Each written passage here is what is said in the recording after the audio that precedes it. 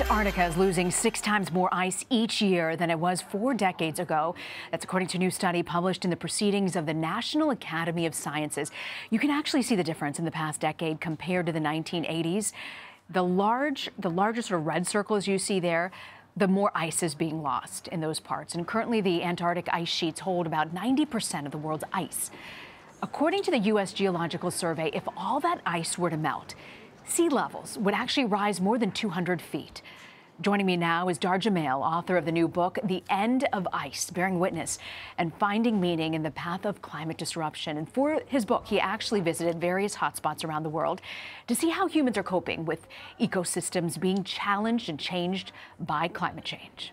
Dahr, thank you, first off, for joining us. Thanks for having me. How'd you get involved in this? You have a background as a reporter and a mountaineer, too, if I could say it that way. Yeah, I really started back when I moved to Alaska back in the mid-90s and started mountain climbing. And so even back then, dramatic changes of glaciers retreating and much warmer temperatures. So I've known about this since then.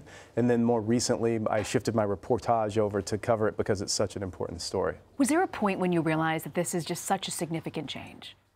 It's back in probably 2013, I wrote a big story that addressed sea level rise, what happens when the permafrost melts, methane release in the Arctic, and put all this together and really understood that we are so far down the path already and how big of a story this is and how much it's going to impact literally every single person on the planet. When we talk about climate change, and especially with this administration, it's so heated. You know, people have such personal viewpoints on this.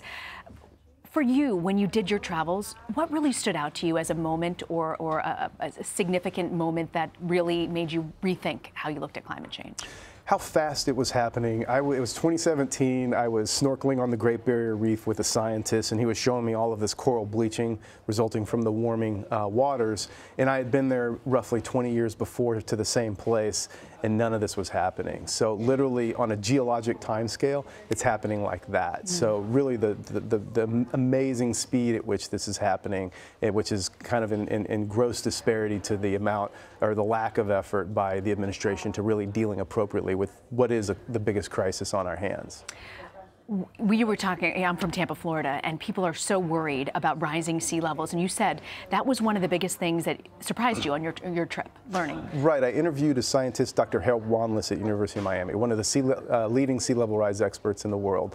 And he informed me a shocking piece of information, which is geologic history shows every time the Earth goes in and out of an ice age, there's a big fluctuation in the CO2 in the atmosphere.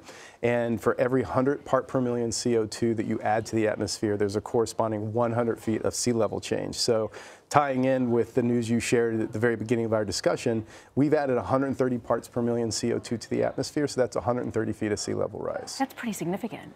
That's shocking. Basically, it's say goodbye to Florida, most of the state, and virtually every coastal city in the world will be underwater. You know, as a Florida resident, we've heard this, and I feel like many people just over decades haven't really taken it seriously. But when you're saying this could happen, what are we talking about timeline? It's not could happen, it's going to happen. The question is when, and really there's various scientific studies that show we could see 10 feet possibly by 2050. Wow. The current IPCC worst case projection is around 6 to 7 feet by 2100. Wow. But that's, you know, so far the current reality of how fast things are happening consistently outpace the worst case IPCC projections. This stood out to us in your book. You describe the planet as most likely being in a hospice situation.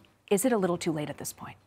It's too late to certainly change or stop climate change. It's not too late to try to do everything in our power to try to mitigate the impacts. There is still time to maybe keep that, using sea level rise as an example, instead of seeing maybe 6 to 8 feet by 2100, if we did everything we could, not just in the U.S., but around the globe, maybe we could shave a few feet off of that. So I feel like we're personally and morally obliged to still do absolutely everything in our power that we can. As I said, this is so political, climate change these days, and with this administration in particular. If there's one thing politicians could do that could make a difference, what would that be? Get us off fossil fuels as rapidly as possible and switch over to using renewable energy. And yeah, that's a tall order, but that is the task before us today. Dahr Jamail, I want to thank you very much. The book is called The End of Ice, Bearing Witness and Finding Meaning in the Path of Climate Disruption. Thank you very much for your reporting. Thank you.